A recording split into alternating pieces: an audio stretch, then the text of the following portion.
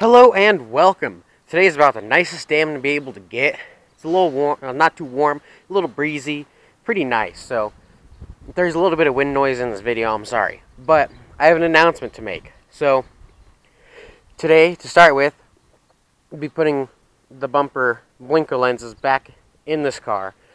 But even better than that, and I know it's not extremely overwhelmingly exciting, but I am going to be doing a giveaway. That is right. I got my hands on the Zoom In by Hot Wheels that was with GoPro.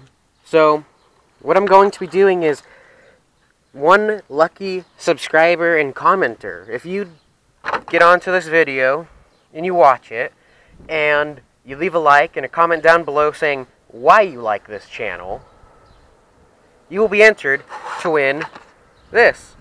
And yeah, I know it's not so exciting, but you know, it's something. So, if you tell me why you like the channel, you could, end up with one of these. I'll work out the specifics later. So, there you go. Do that. And if you are new to the channel, please do subscribe and leave a comment and look through some other videos and tell me why you enjoy the channel. So, let's get started with those, and I will explain what about them in a second, and then I'll get to everything else. Alright, so this giveaway is not sponsored by Hot Wheels or GoPro.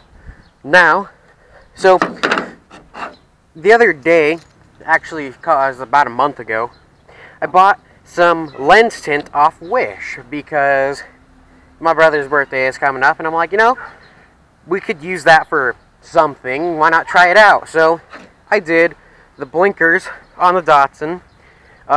This one turned out a little bit better than the other one, and I kind of screwed up this one, and this actually has a crack through it.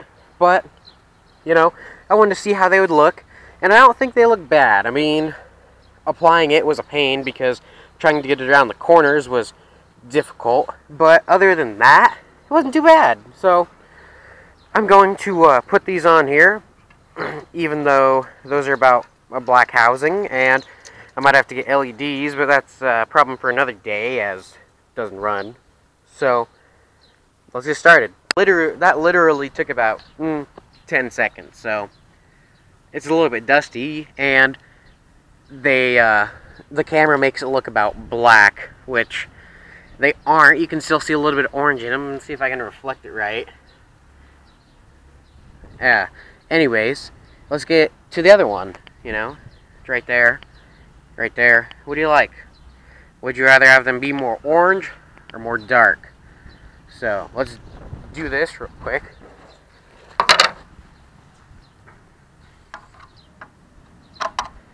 Remember, I'm doing this one-handed.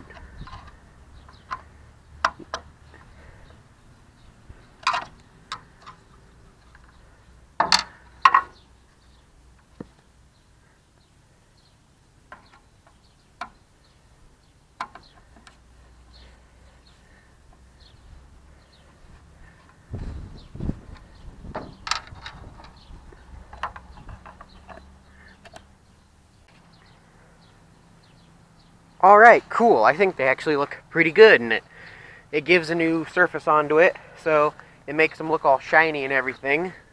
So, I like it, but don't want to bore you too much. I'm going to give this a quick wash, then we'll get on to what everyone really wants to see. What took this thing's place.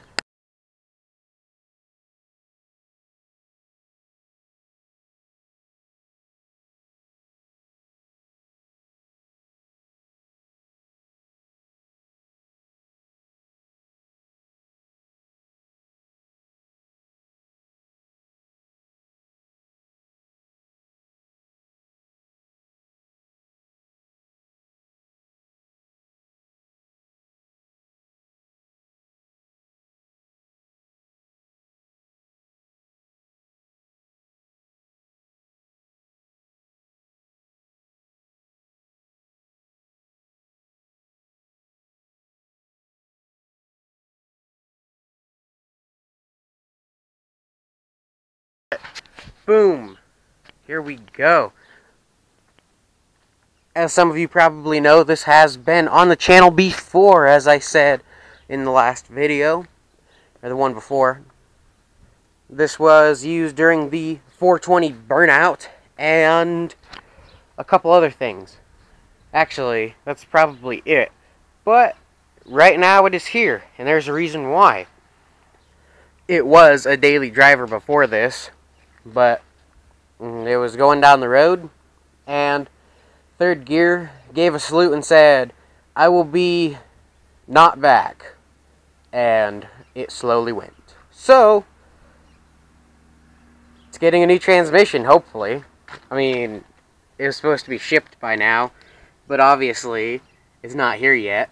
And this has like been a week and a half, almost 2 weeks. So, right now, it's sitting a little bit wet because, well, it got hosed off. And yes, they are sporting the Smoke Tires Not Plants decal. They, I won't say whose car it is yet. They run 245 45 18s, Nitto Invos on the rear, and 245 40 18s, Nitto Invos on the front. Projector headlights with halos, of course. HIDs also. It's all a bolt-on car. Really, you gotta believe me, it is. And we don't really know how much power it makes because we don't know. Can't tell you. Can't tell you how much power it makes because we don't know. It's got a tune. It's got, you know, some bolt-on piping and, you know, I'll show you. But otherwise, we don't know how much power it makes. And there we go. That was an addition from me a while ago. It's lovely, isn't it? Because that's about where the red line is. Boost gauge. The tune that's on it is set for roughly 23 pounds. Won't show too much because there's a lot of stuff in here.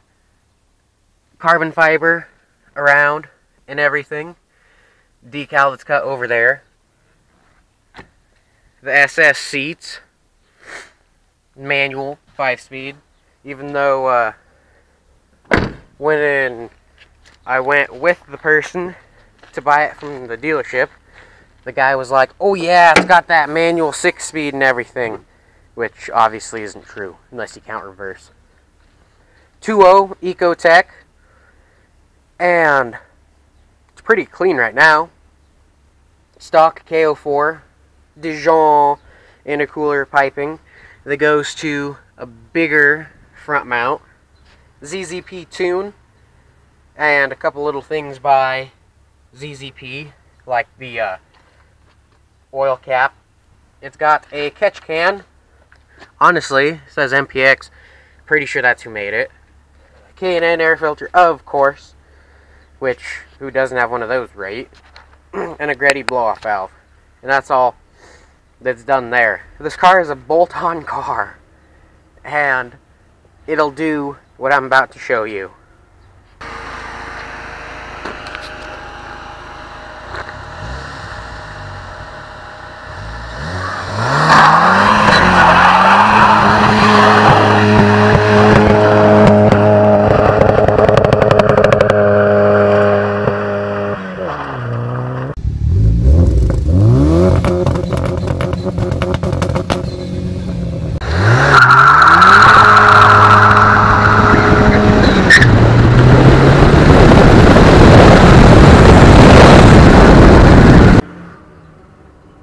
From our knowledge, it is not anything internally has been worked over.